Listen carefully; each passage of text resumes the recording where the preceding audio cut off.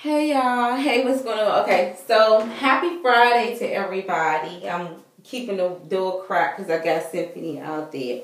Ladies, I need to have a question. I need to have a discussion with you ladies, and fellas, and I really want you to comment in the box because I'm going to be reading it. Okay, so today I went to court and it was really interesting. At first, I was really upset. I saw Matthew and, I saw what he posted earlier trying to quote scriptures on his blog, and I caught up to him. And I was like, Matthew, how can you be doing this to your wife? And da-da-da-da-da. And he was ignoring me. And I said, Matthew. And then he gonna say, security, point out a police officer. So I hurried up and walked away because I said, I don't have time for that. And so I saw his mother and his father, and I told his father and mother, I was like, I should sue the crap out of y'all. Well, I told them I'm going to sue the crap out of y'all. And they all three got up and walked away. And so when I went inside of the court, we waited and waited and waited and waited. And I was really hoping that the woman judge that was there, I was hoping that she was going to be the judge. But in fact, they switched the courtroom to a different judge. And I said, oh, here we go again. So, went in there. Y'all gotta understand.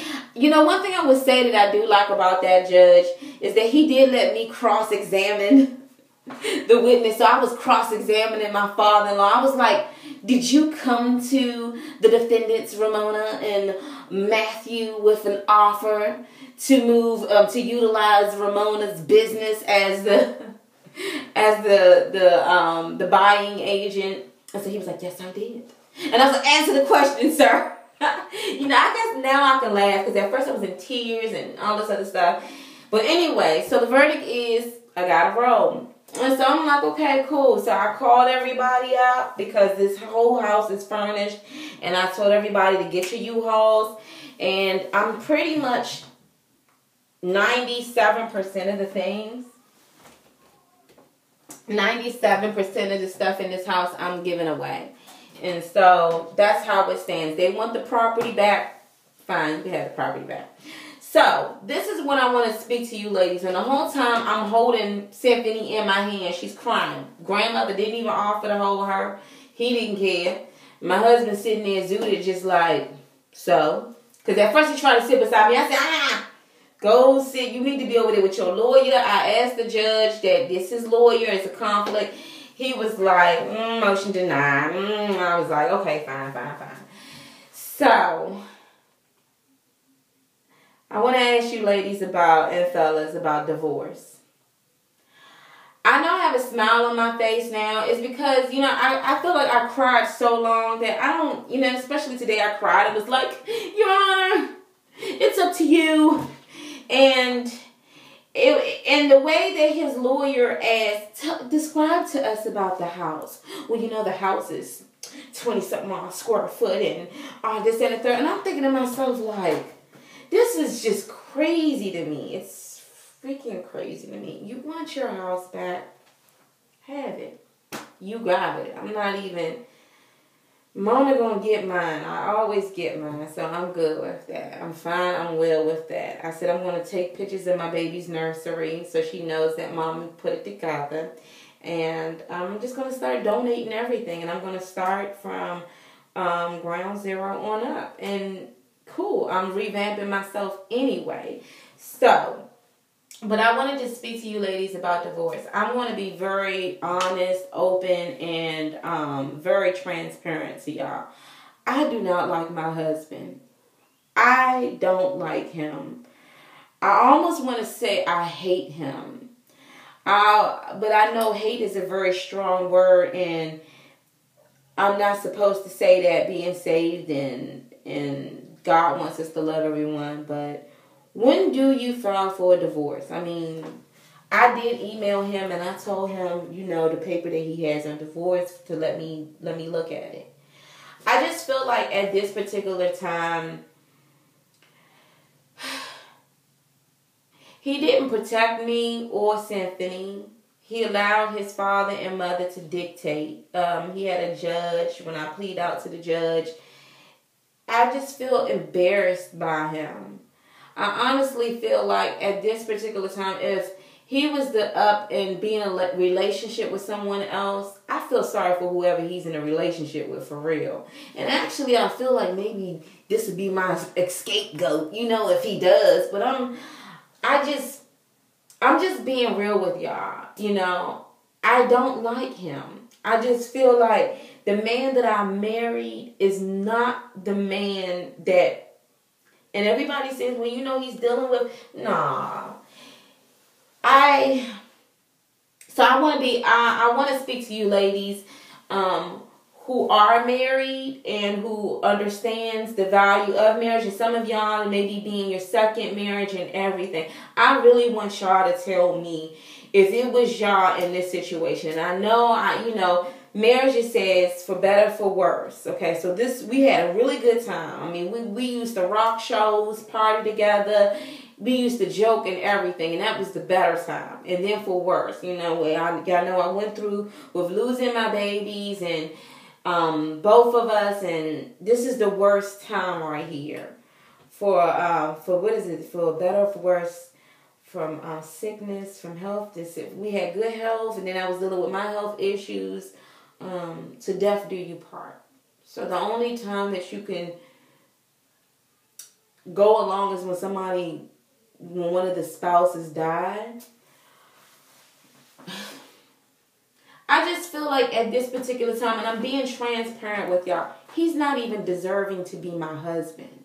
Like, he doesn't deserve me.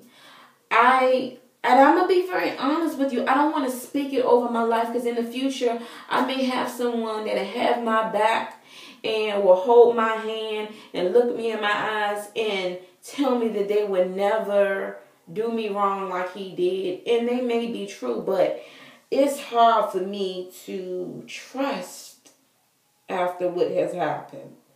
And it's hard for me to trust my daughter around that too, because it wasn't just that. It wasn't just what he did to me. It's a reflection on if he couldn't hold his own wife's hand or protect her, then I don't see him doing that for our daughter. I just don't. And then, people can say, well, it's one thing when you don't love someone, when you love your kids. Nah, even when she was crying in the courtroom, y'all gotta understand, the judge allowed me to cross-examine while I'm holding her. But I think he was doing that just for amusement, for real. And I do in my flesh, I would, if it's in my flesh, y'all, I would say, heck yeah, I want a divorce. I'm ready to sign. I would sign with my nails, with my toenails, with my eyelashes. I just need you ladies to tell me, what do you think? And, I haven't stopped praying, even though in a sense maybe I had for him. But I saw him how he opened the door for somebody when we were walking through the courtroom. And he saw me coming with the stroller, and he didn't even open the door for us. I saw how he didn't care. And I think he think he's irreplaceable.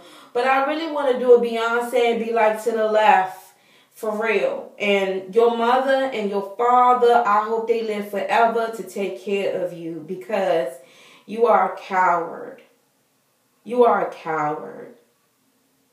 I hope it dawns onto him what he has done. And I don't want to be bitter from it. I don't. And so, now I'm smiling now, because I'm like, okay, and everything. I can't lose my cool, because I got to hold it down for my daughter. In which I feel like, if I look back at everything and said that in order for me to go to term that I was going to lose my husband and the home that we stay in, then I got a better deal then. I really got a good deal, because I love my daughter. It's just that I trusted this man with everything. So I just need to, I need to ask you ladies this. I need to be transparent with it, because I used to always be like, When you marry for better, for worse, sickness, health, all that good stuff, and you still, that's your husband, you became one, you took a covenant before God. And I'm just like, I feel like this, okay? So people are like, Mona, if a divorce does come, then you don't file. I just want him to know you are not. I don't like him. I don't like him anymore. He has hurt me so bad. He has hurt me so bad. And sometimes, what if this means something, okay? What if, when you do get a divorce, you're technically not supposed to get married. And then there's some people that do get a divorce and do get married and they're happily ever after. Would I be upset if Matthew is with someone right now? Heck no, because to be honest with you, he's not worth, right now, to me, he's not worth fighting. I mean, I guess he's worth a prayer, so I guess if he's worth prayer, then he's worth fighting. I don't know. Like, what do you do? Ladies, I really need y'all insight on this. Okay, so I know, Mona, it's time for me to roll, which is cool. I'm ready to just do. I don't know how it's going to happen, but I know it's going to happen. And I'm ready to just go forward with my life. I'm ready for what God showed me in a dream. And I'm believing it. So, who is that?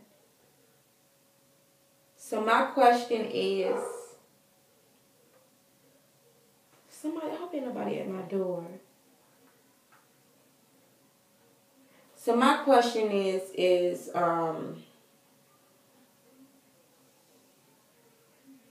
when do you throw in the towel?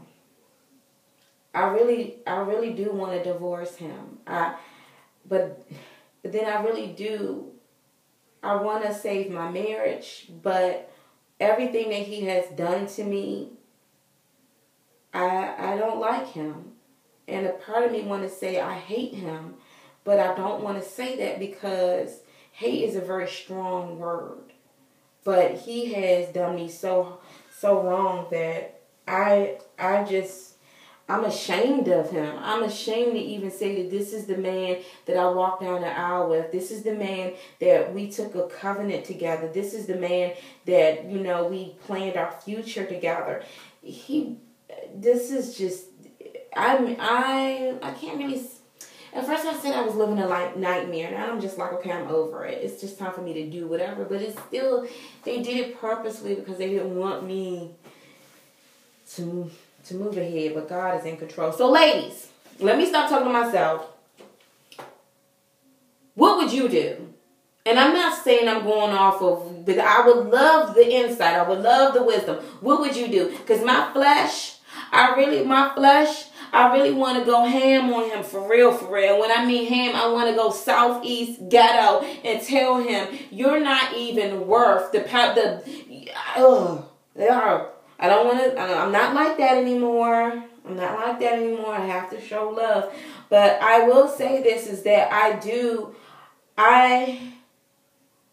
if I know that in August that he's supposed to be filing for a divorce. And if the judge, because the judge is there doing whatever they want anyway, if he says hey, then hey. So I guess as the innocent bystander, I would just have to wait for that. But I'm going to tell y'all something. I really do. I hate him. I don't even want to say I hate him. I don't like him. I don't trust him. I'm ashamed of him. I'm hurt by him. I wish that he was what he was when I married him. When I married my husband was strong. He had a backbone. He stood tall. He was very intelligent, very funny, very charming. He was like that in a bag of chips. But this man right here, I don't trust him. I don't. And now I'm just like this.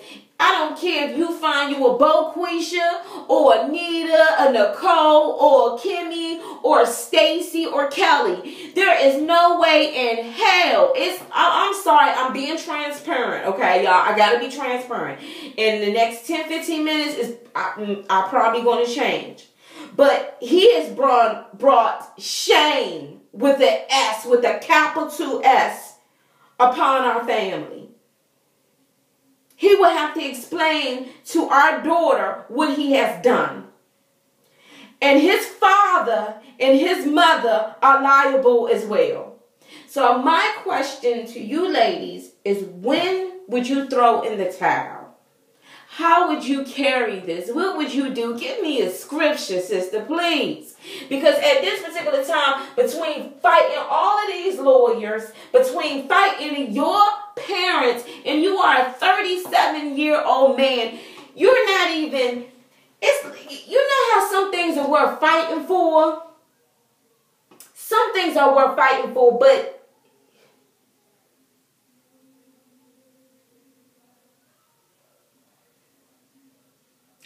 he's not. He's not. He's spoiled and he doesn't care. He's going around here quoting scriptures and he doesn't care.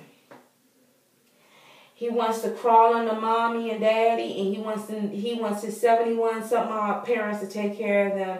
Then hey. And his father act like he's so old school because he's such a baby boomer. Well, if you old school, then you know that to be a head of your household, to be a man, and you stand firm, you do not cave in. And you don't come for mommy and daddy to put you in your own place and pay your rent and give you a monthly stipend, and you abandon your wife and your child. You might as well just be called a coward. It's like one of those people when it's time to fight in war, instead of you being in the forefront, instead of you holding your ground and holding your arms, you are in a hole and you're hiding and waiting for the war to end. I am so ashamed of my husband right now. I am. And you know what? I have to say that I did take my vows. I did take my vows seriously, so I guess I would have to wait for him to go ahead and file for a divorce. But I'm going to tell you something. I said, Lord, I know that you're against divorce. I know you are. But there's plenty of women out here and men that got married again, and they found exactly who they were looking for, and they found happiness in that. And I know that a man, if this is not the man that's for me, God, then you got something much better for me. And I don't need a man to define my happiness. All I need is God. But I'm going to tell you something. If I was to find me a real man, he would be vicious, because with a strong woman behind him, he wouldn't lack. My husband never lacked. But for him to do what he has done to me, I know I have to forgive, so I will forgive. I will say I love him. I will say I love my father-in-law, and I love my mother-in-law, and what they have done is wrong.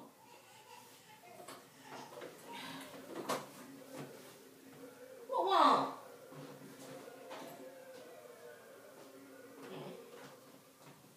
She bouncing and watching her shows. What they have done is wrong. I'm not talking about just the whole house. Houses can be replaced. I'm not tripping off of that.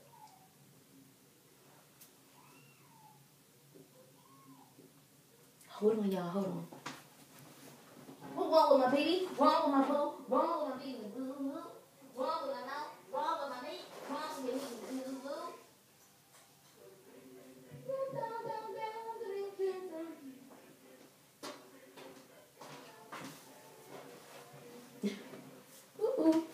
So that's what I want to know. I just need you ladies to, I need y'all to keep it real with me. This is real stuff I need to talk about. When do you throw in the towel?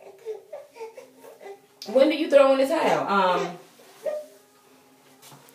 And I feel like too, I feel like I need a fresh, wait a minute, wait a minute, wait a minute, wait a minute.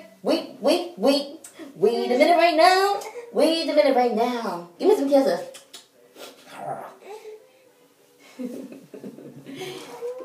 Say hi. Say, want my milk? I'm ready to eat my food. Yeah, so I gotta talk to y'all. I gotta tend to her real quick. But tell me what y'all. I really want a divorce. I really do. But then I'm like, I don't want to be like everybody else and get a divorce. I don't want to be a part of that statistic. And I know that things happen. But I'm like, I just thought that we were we were unstoppable, unbreakable. I thought that we could do whatever we wanted as long as we stuck together.